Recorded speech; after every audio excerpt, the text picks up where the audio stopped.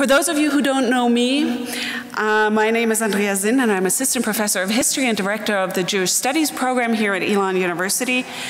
And since the beginning of this academic year, actually, I had the pleasure of collaborating with my colleagues of Jewish Studies and Jewish Life, in particular Elon Hillel, as well as a group of students here from our university, to develop a special program for the day we're celebrating today.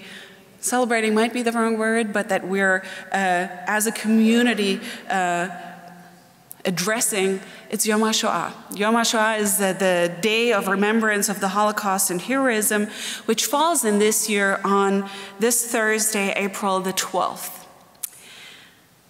Although the date was established by the Israeli government in 1953 as a day for the citizens of Israel to remember those murdered during the Holocaust, it has become a day commemorated by Jewish communities and individuals worldwide.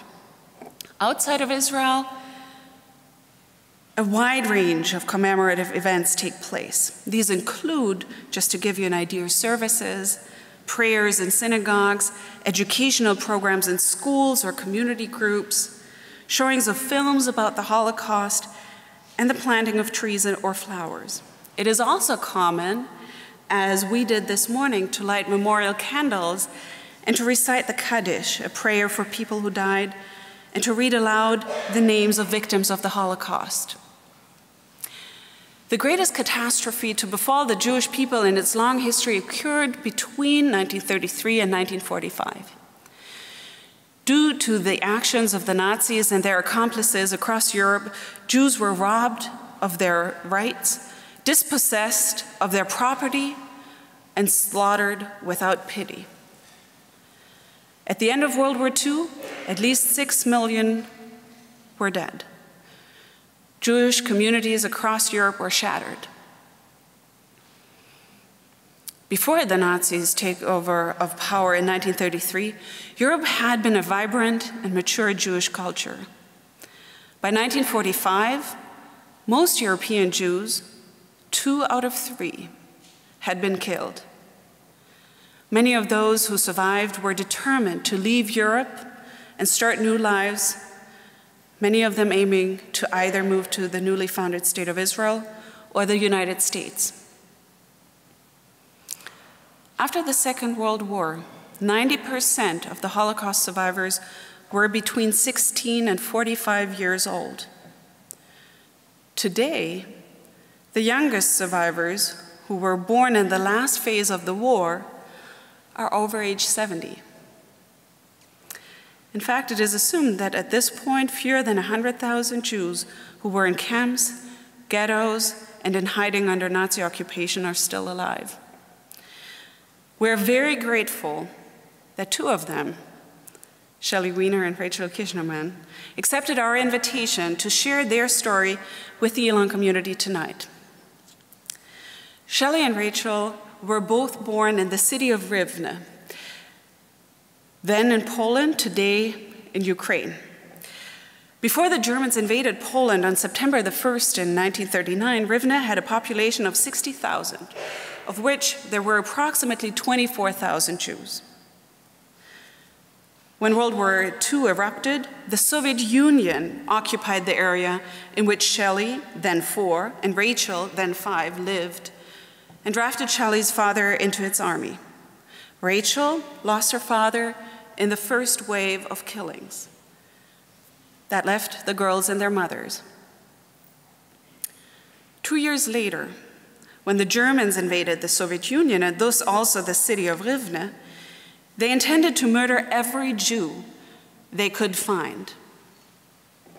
How Shelly and Rachel survived the massacre during the Nazi occupation more than 7 decades ago is the story that they tell in the Centropa documentary, Return to Rivne, which was completed not long after they visited Rivne for the first time with photographer and filmmaker Edward Satora in 2013. Tonight, we have the special opportunity to watch this approximately just over 20-minute documentary that includes many old photographs and exquisite custom-made drawings by artist Emma Flick, together with them. This screening will be followed by a conversation that will last about 30 minutes before we open the floor for questions from all of you. Betsy Polk, who's Director of Jewish Life here at Elon, will moderate that part of this program. At this point, I would like to remind everyone to please silence their cell phones. And we'll end with expressing my profound thanks to all co-organizers and co-sponsors who helped make this event possible. That is the Department of History and Geography, Jewish Studies and Elon Hillel, the Elon Center for the Study of Religion, Culture, and Society, and also the Dean of Elon College, the College of Arts and Sciences. I would also like to invite you, while we're getting ready to start with the documentary, to move further up, because when we have the conversation and also time for questions, you will have a much more meaningful connection to our speakers who will be here on the podium. And now, before we begin with the screening of Return to Rivne, please join me in welcoming our guests who will join the podium after we finish the screening by giving a first round of applause for them. To Shelly Weiner and Rachel Kizhnerman, thank you.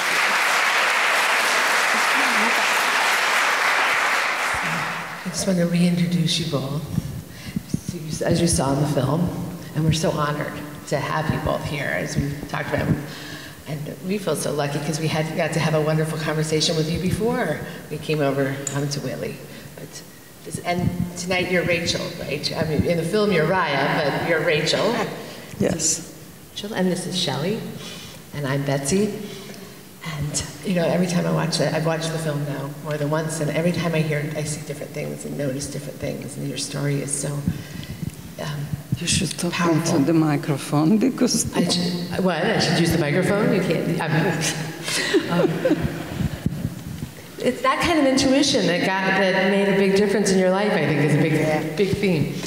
So I want to back up to the childhood you talked about before the war and ask you, it seemed like the childhood you talked about was a happy, normal childhood, maybe a different time, but maybe not so different than the childhood that lots of people here have experienced. But can you tell us more about it? You painted this beautiful picture, but tell us more about what it was like. Well, I was the first girl born in my grandfather's family, and he lived right near us. And I was terribly spoiled. You dance on the table? I danced on the table, I kicked the dishes, now when I think about it, you know, and my father's brothers would take me on their horses and we'd ride around, and I was just very spoiled. That's all I remember from that time, that I could do just about anything I wanted. It was a happy time. And I lived in a little village with my parents, and it was a happy childhood, you know, no trouble, no worries, not, you know how little children are. And I had friends in that village, I mean neighbors, and as you saw in the film, we lived not far from the woods, and when summer would come, a lot of gypsies would come to the woods, and of course they have a lot of children, and I was playing with the children. They would come to my house. It was a happy childhood. So you both were raised Jewish, is that right? Yes, our families were observant, but not ultra Orthodox. They were more modern Orthodox. I don't know about my parents. At the village we lived, there was no synagogue, but there was another synagogue in another village. So I guess they did go there on weekends, on Fridays or Saturdays. Well, but I don't remember being in there, I myself. well, no. I can butt in and tell you that when your mother came to the United States and we went to synagogue, she knew the prayers and she knew the Hebrew songs. So she must have been educated as a child. Well, yeah. Before when she was a young girl, she went to a Jewish school, a cheder, I think it was called, and of course she was educated Jewishly. My mother always told me that her father, which is my grandfather, was a rabbi. Even though he didn't practice, he didn't have a congregation, but he was trained as a rabbi. So that's all I know. And what were your towns like? Did you have a lot of friends? Were your families a part of the towns you lived in? Just to paint a picture of what it was like to live in the towns where you grew up before you went into hiding. Well, we had a lot of family, and they were always around us. Large family. My mother came from a family of 7. My father had 7 brothers. There was, neighbors. Cousins, right. So our town had a very large Jewish population of about 25,000. And I've heard different numbers, but I think the total population may have been 100,000, 80,000, something like that. So we were kind of integrated into the town, because my grandfather's family goes back to the 1600s in that area. So you had lots of friends who were Jewish and not Jewish, and Yeah. Mm-hmm. So you have this happy childhood. You both have these happy childhoods, and then suddenly you're playing still just like you used to, but now your mothers are telling you to look out for the brown shirts, and then you see your father beaten right in front of you, and suddenly things are dramatically changed for you. Yeah. Do you want to say something, Rachel? Yeah, it was the scariest moment of my life at that time. I really didn't understand what's going on around. Being a child, you don't understand the scope of what's happening. But when the Germans beat my father, that was very, very scary. I was afraid that they will kill him, and you could imagine how it was. I cried and whatnot. So. Wait, my memory was different, because when they were beating my uncle, and all I remember is that they took him away. I did not think that he survived. I thought that he was dead until we met up again, and Raya told me what happened. Yeah, two childhoods shared with very different understandings and memories, and and it's important to remember that you were 5. Oh, well, she thinks he was taken away. I think he was left after the beating in the house. So. Yeah. So then the reason you went into hiding was, well, many reasons, but one was, I think the event that precipitated was a massacre. Right. They had informed the Jews in our town to get ready to be relocated. But like Raya said, her mother had a premonition, and my mother and I guess grandfather did too. And I'm going to read you a eyewitness account as to what happened during that massacre.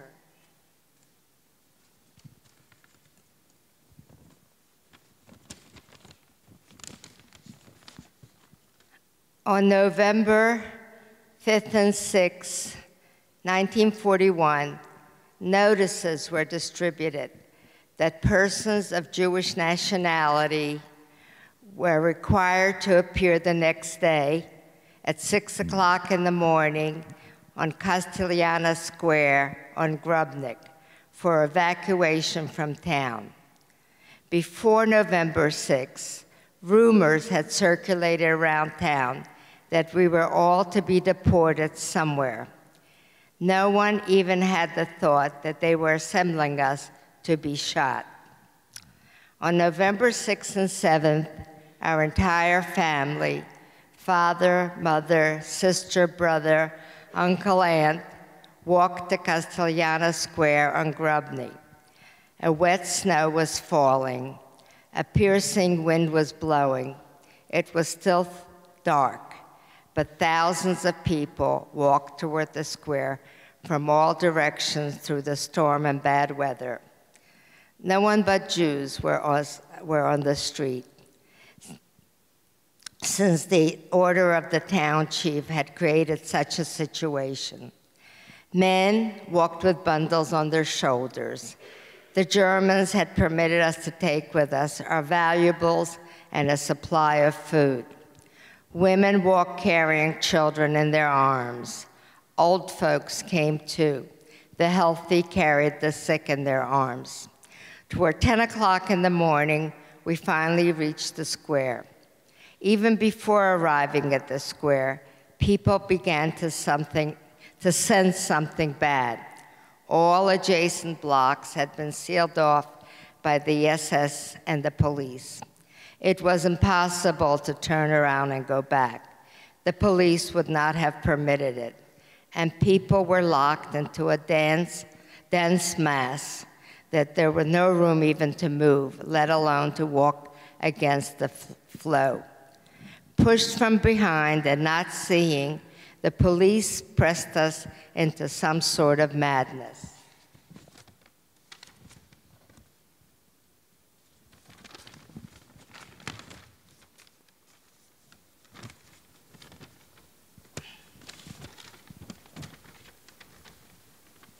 Sometime between noon and 1 o'clock, the square was so packed with people, there was no more room. A German climbed on a hillock and told the assembled crowd through a megaphone that they must leave here in a heap on the square everything they had brought with them, bundles, packages, suitcases, etc. A half hour later, they had grown several mounds of such bundles. Next, they led us all along 2 routes to the village of Sosenki, located some 2 to 3 kilometer walk from town. Now 3 chains of police and SS escorted us. There was no possibility of escape. As we approached Sosenki, we understood that we were walking to our death. Before my eyes, there appeared a nightmarish scene, one from which my blood still freezes, even now, many years later. There was a ditch about 100 meters long. Logs had been thrown across the pit. On the logs stood 10 to 20 people, arranged with their back of their heads facing us. There was a long volley from Tommy guns, and people fell into the pit like mowed ears of corn. Not far from the ditch were several more pits. Everyone was forced to undress stark naked and to walk to the edge of the pit, men and women separately. Every executioner practiced his own special type of murder. Some lined their victims up along the edge of the pit, facing forward, and the Germans by turn shot each one in the back of the head. Others, their victims on their knees in front of the pit, while others forced their victims to run toward the pit and shot them as they approached the edge, and so on. Some threw young children alive in the pits, while others hurled them in the air and shot them in flight. All of this was accompanied by the deathly groan and screams of the dying. As night fell, naked and at the limit of exhaustion from which I had seen, I lost consciousness. I was saved that night by some sort of miracle. I crawled between the lines of police and reached my friends who lived at the edge of town. My entire family and all my relatives had been shot together with 17,500 Jews of Ravna. I do not know the name of the executioners. They were SS men, Gestapo, Ukrainian police. The shooting went on for almost 3 days. And our entire family was killed in that massacre, except for Raya and me and our mothers. And it was intuition that caused your mothers to hide you, right? It was pure intuition, right? It was a feeling that they had. Yes, yes. Yeah. And then later on, you had the intuition when you had to change locations, to change locations and to run out the back and not to let them. Not to come down quietly and let them just take us away. Right. But to run, you knew the back fence was an option. Yeah. Yes. So you're these little girls, you're 4 and 5 years old, and you go into hiding. That must have been very scary because for you, your life was very different. You didn't know at this point, I imagine, about this massacre. How did your mothers explain, or do you remember them explaining anything to you or trying to help you understand why your lives had changed, anything like that? No. Or how did you make sense of it? They didn't try to. They didn't try to tell us anything. No. They just told us to be quiet, that we couldn't speak loudly. They told us to behave, not to make any noise, not to move around. And we somehow, I think it was instinct that made us behave as well as we did. Because I think the will to live is strong in all humans. Even in little children. And you get to understand the danger. You have whatever feeling that it's dangerous, and you want to be safe. And you want to be safe. Yeah. Right.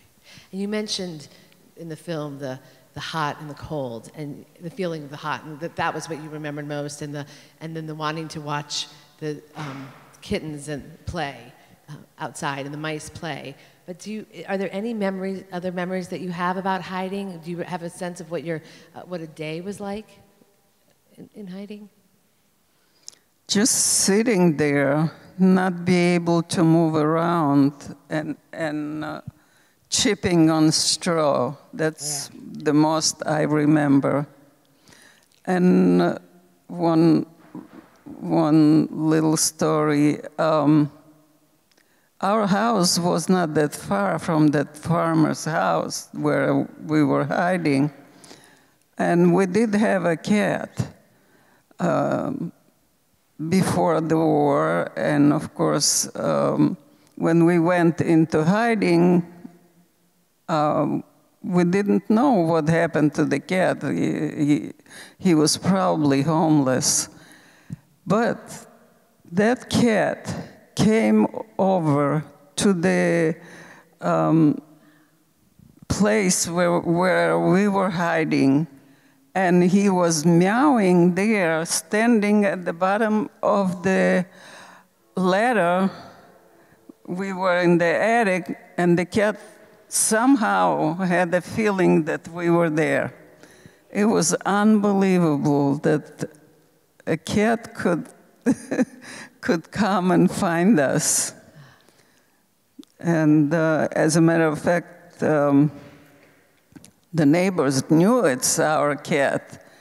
And the people that hid us, they were afraid that what if somebody sees that and find out that something is there, right. Somebody is there. You know, when we went back in 2013, the farmer's grandson told us that, you know, I said that how difficult it was for Christians to hide Jews because the neighbors were always looking to see what was going on.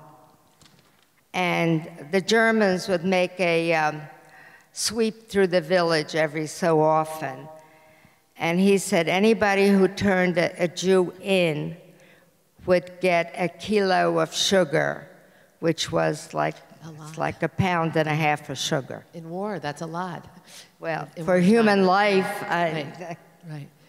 So what do you, that was my next question is, what do you think? You mentioned in the film that they had such strength and such bravery, and who knows how anyone would act in a situation, you never really know. But is there a sense of what it was about them or why it was that they risked their lives to save you? Well, I would say when we came to live in that village, my mother, my father, they were young people, just married maybe.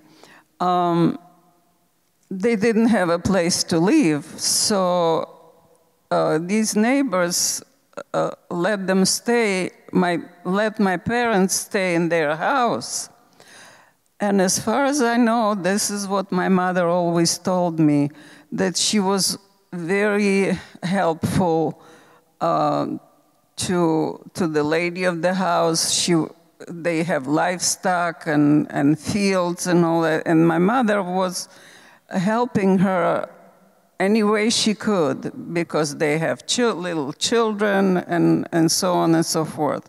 So what I think, it wasn't as much the man of that household, but the woman that was insistent in hiding us because she remembered how much my mother was helping her, and they kind of had a very good relationship. So that's my opinion, that she was essential to our hiding. I would say if it would be to that man, he probably wouldn't let us hide there. But Natalia... It was the woman. I don't know. I went back again in 2015, had dinner with this grandson, and I did ask him, I said, why do you suppose your grandfather hit us? And he just said, you were cute little girls, and he couldn't see you turned out. No. A little girl who liked to dance on tables, right? I don't think so. We'll never know. We'll never know. But I know that this was one of the reasons. They were good neighbors, good people. Yeah. So then let's move to after the war, after you're in hiding. How did you ended up in very different places before you ended up together in Greensboro? You know, Rachel, you went to St. Petersburg, and you were there during the Cold War. And Shelly, you were in the United States, in Philadelphia, and then in Greensboro. Is that right? That's right. Tell us kind of a nutshell about how you started life again after you were in hiding. Well, for me, coming to the United States was very strange. You know, I had never ridden in a car. I had never seen television. And yet, I walked into my aunt's house, and there was a television set, and I sat down and watched it.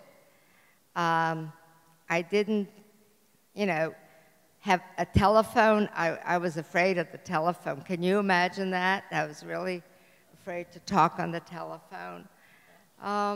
It was a lot of adjustment. I didn't speak English.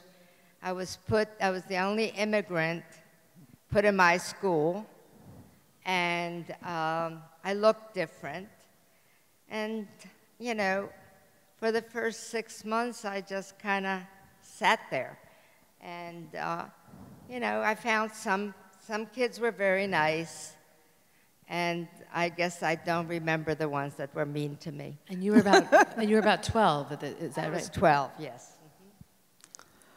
For me, at the time we lived in Ukraine, right after the war, yes, I had to go to school, but I was, I think, 9 years old, too old for the first grade. But I did go, and I remember that I had a lot of girlfriends, Polish girlfriends, and Ukrainians. School was school, you know, nothing exceptional, but especially after the war when there were no teachers, good teachers. Just everyday life. You told me about a story about anti-Semitism that you experienced in St. Petersburg. There weren't, I even don't know if there were any Jews in my school. I think maybe 2 or 3, or maybe I was even the only one.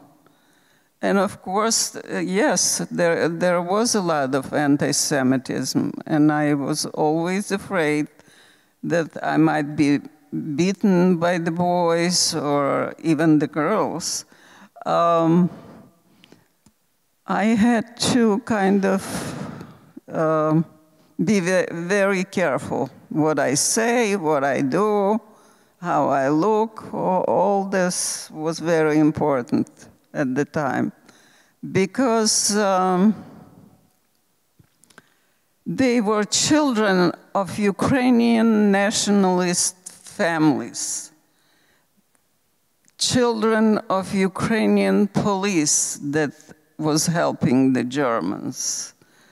And you could imagine what they heard at home about the Jews and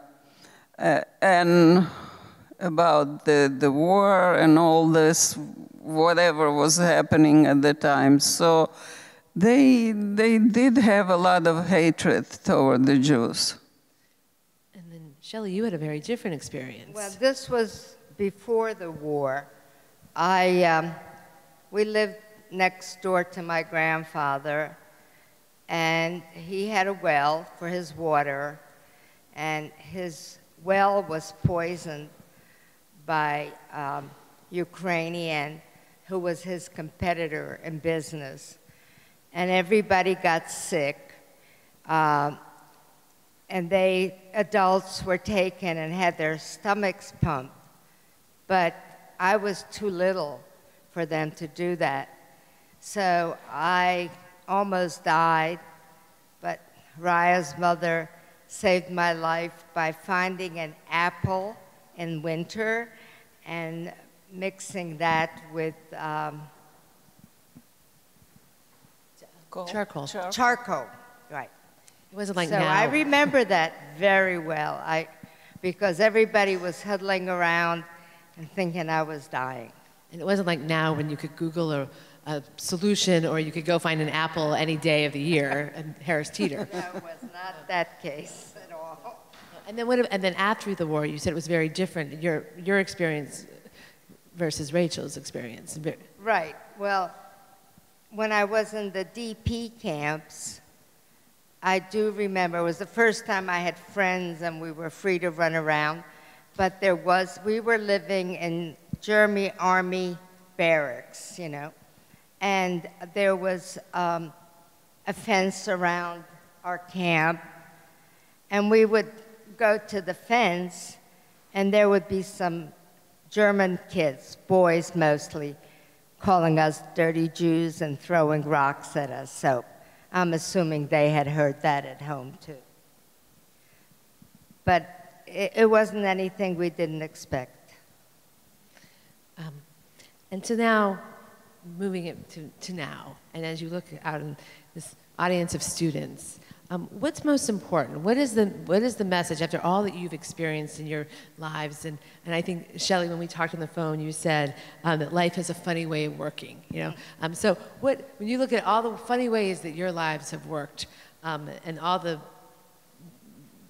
good and the very bad, what is the message that you want to share, and what's the advice that you have for students? Well, my advice is, well, you know, I think it was Elie Wiesel that said that it was the good people that allowed the Holocaust to happen. And I feel very, very strongly that we have a responsibility to make sure when we see things happening that aren't right to speak up. That is the most important thing. And that we need to, I know that we can't all be like Mother Teresa or Gandhi or something, but we can affect the people around us. We can state our opinions of what is good and what is evil. And therefore, I think that it's important, our responsibility, to take that on. And I think the world would be a much better place if we respected each other and appreciated our differences.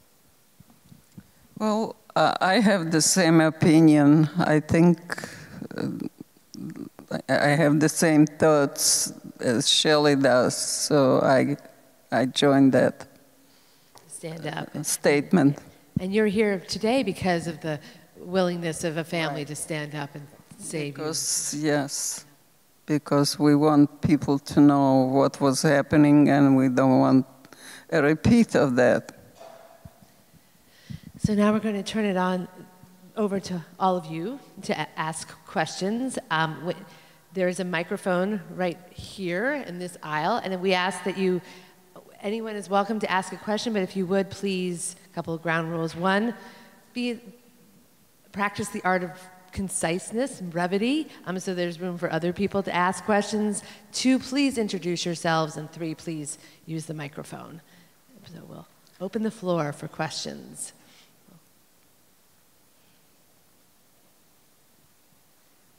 Thank you. Hi, I'm Rachel also. I'm from Philadelphia, and I grew up in a very highly populated Jewish area. Don't know if I said that right. But I was just wondering what brought you down to North Carolina, because I did feel that sense of Jewish community in Philadelphia, and I didn't know if you found one down here. Well, we came in 1972, and it was a choice. I had 3 little girls, and and Greensboro had a Jewish day school, and it was important for me to educate my children and know who they were. So that's why we chose Greensboro. And it was a much quieter way of life. It was just a simpler way of life than the big city. Thank you. Thank you, Rachel. Another question?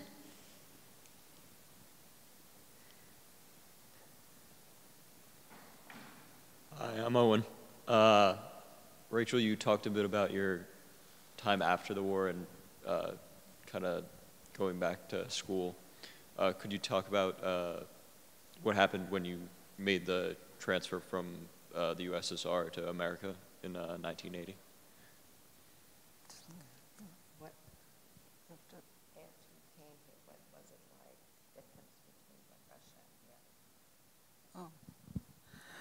Well, It's completely different. Russia was under the Iron Curtain for a long time, a very closed-in society, socialistic society. I grew up without religion, even though education was very important. Whoever wanted to get education could get it. We weren't free to travel to other countries. There were a lot of restrictions, and when we came to America, it was a free world. We couldn't believe that we can do anything we want to. So it was completely different, a different life. But we adjusted real well and fast. What's one freedom that you found to be astounding that you hadn't had before? Oh. Huh? Yeah, not really. Shelly said the grocery store. When I went to Russia, you had to stand in line for everything: potatoes, bread. We went to see the ballet, which was wonderful, and she went out and stood in line for bananas for her son because they were so rare and missed half the performance. Yeah, that's true. Food was scarce in Russia, especially in the 1980s, and after we left, it was even worse. So, yeah, that was a shock that everything was available here. Anything you wanted to buy, you could buy, and if you have money. With money. Yeah, that was a big, not only food, everything else. You couldn't buy a car there, clothing was scarce, everything was kind of, always lines in the stores, always a rarity if it was something nice.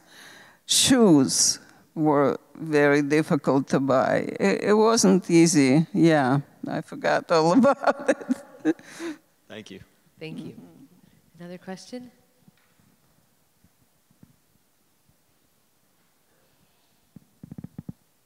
Hi, I'm Kyle. I just want to say thank you again for coming. It's such a pleasure to have you here.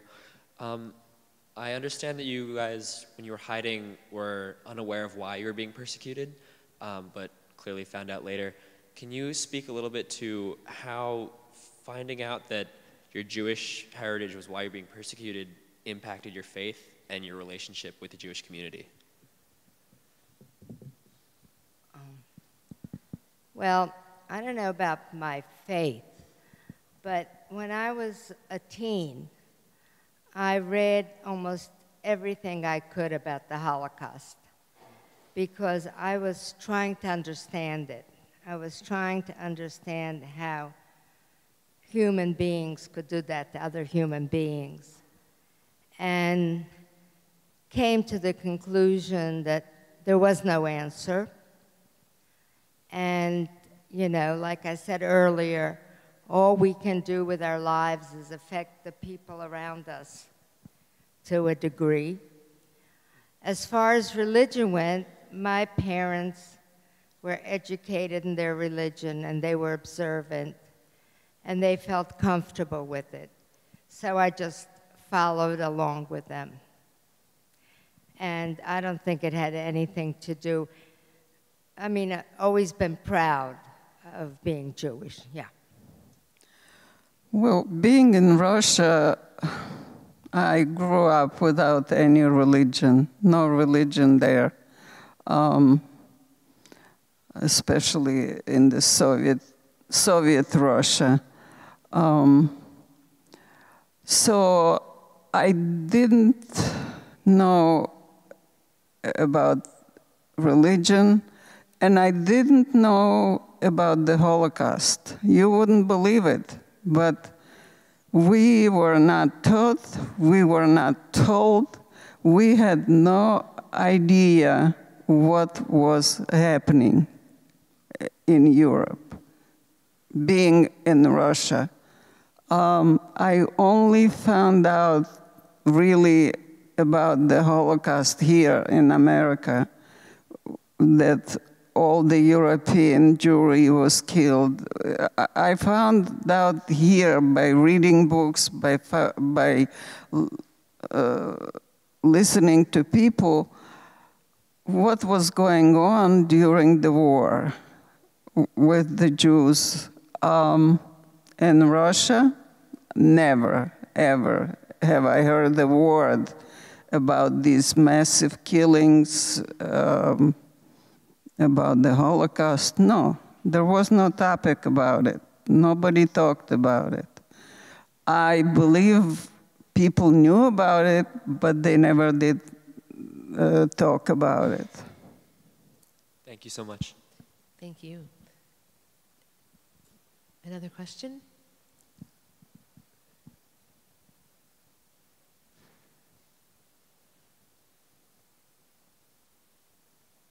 Hi, my name's Maria. Thank you for coming. In between the time where you guys found out about the Holocaust and when you were hiding, how did you guys rationalize being cooped up for so long? I can't understand. How did you rationalize being cooped up for so long? You mean after the end of the war, when they made sense of while it? you guys were hiding. While? Yeah, while you were hiding, how did you guys kind of rationalize? I don't think we rationalized it at the time. We were too young for that. After the war, after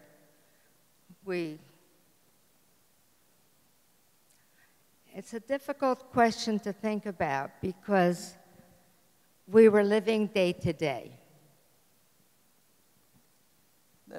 We worried about our water, our food, the basics, being cold. The rats and the mice drove me crazy, The basic daily necessities were very important to survive. That was the ration.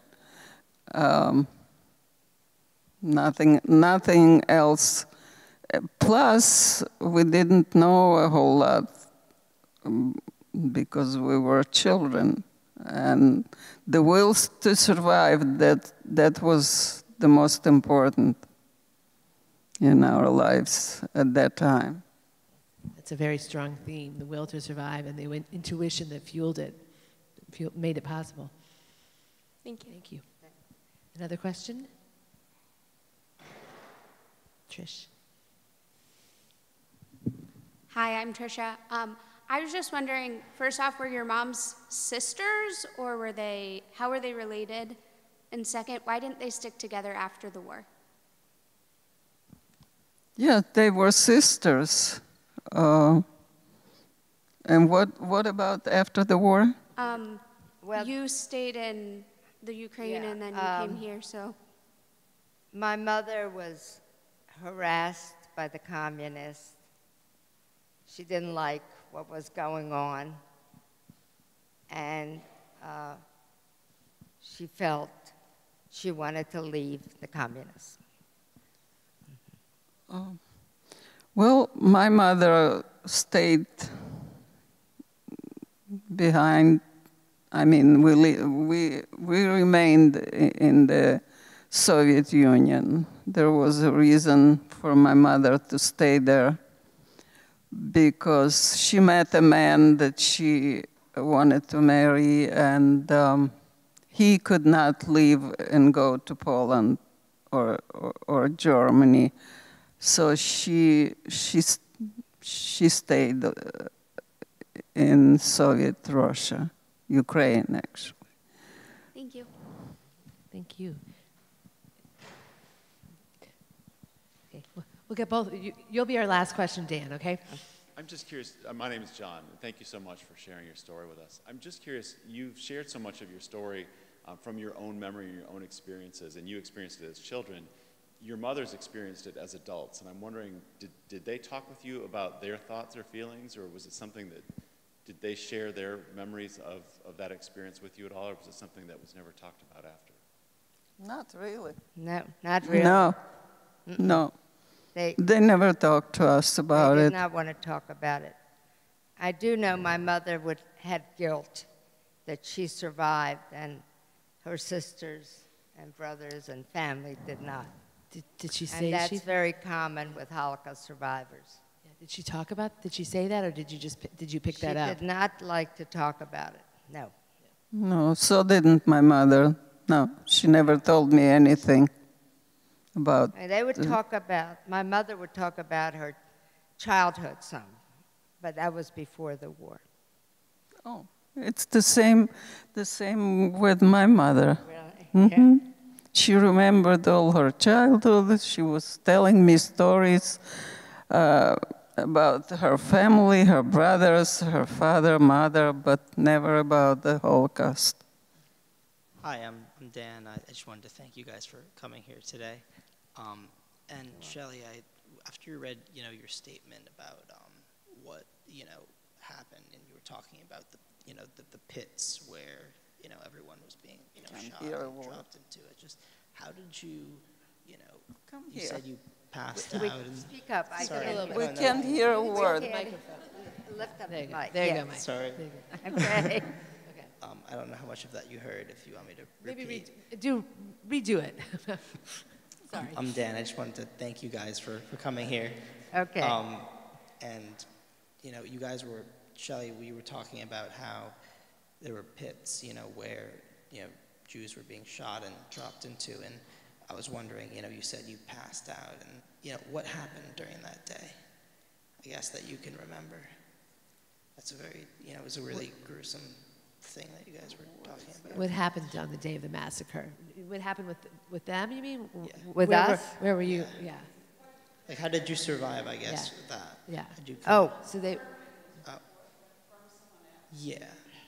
No, I mean, sorry, I didn't mean like What? that. Just, I didn't get it. So on the day of the massacre, you weren't there, but where were you on that day? Oh, we were at the farm. My mother, had been in a ghetto, and my mother would go out to work. This is what she told me, okay? And that one of her Polish neighbors told her there was going to be the massacre. And so she snuck us out of the ghetto, and we went to the farm. So your farm. mother was running on just a hunch? And It was a hunch. Yeah. Yeah, it was a hunch. okay, thank you. Thank you. Dr. Sinn, do we have time for one more? Since she's talking, I'm going to say we have time for one more question. Okay. Is there one more question? The final one? Sure.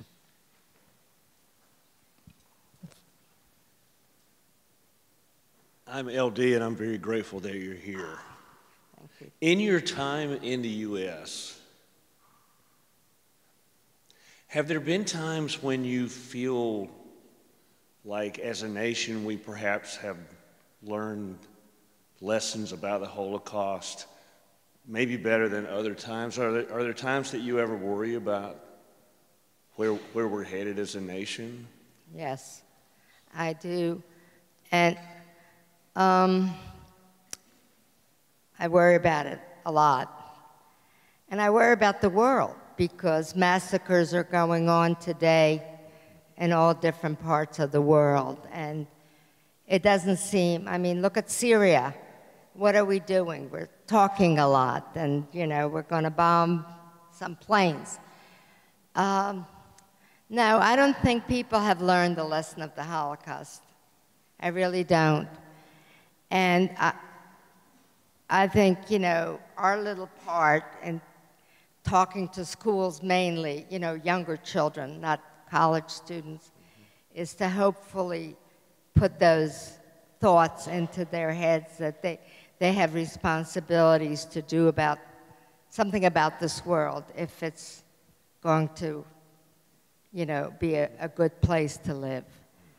But I always think that if situations are right and you get a leader that can, persuade you, it could happen. Look, the Germans were the most modern nation in Europe at the time. And that's why I said earlier, I really tried to understand how, how that could happen. So. I have the same opinion. Thank you. Yeah. And so I just want to close with, you also talked about, a compliment to that question is, you talked a lot about the will to survive. And my feeling is, to have a will to survive, you have to have hope, right? You have to have some shred of optimism to get up every morning and know you're going to have the same day today. What hope do you hold on to? And what hope would you share with the students who are here? You mean now? Now, that you've learned, that you've held on to. It's going to sound, sugar sweet, but we'll take it. Okay, but I do believe in the goodness of human nature, and that's the hope that I have, because as much as what we experience and what happened, I have experienced a lot of goodness in this world and a lot of kindness and people who do things where they don't get something out of it, just to be a good person and to help someone in need. So I have always been more optimistic about the world, although I do worry. Sure. What about you, Rachel? Yeah. I think that the world now is changing. There is a lot of danger. Look what happened in Charlottesville. People have to be very vigilant and try their best to prevent not to have another Holocaust. And what do you hold on to for hope? What's the hope that made it possible? What was the hope in the will to survive that you hold, that you're maybe are still holding on to, and you would want to share? What would you share with these students in terms of hope, a hope that you have? Well, I hope that especially the younger generation will learn a lot of what is happening in the world and try to prevent in the future and now of any Holocaust or any bad things that could happen in the world. Yeah, and as you both said, that starts with being good to each other, right? Yeah. That starts and continues with being good to each other. So I want to thank you both for being good with us and sharing your time and sharing your story and sharing your film with us. It's such an honor. Thank you.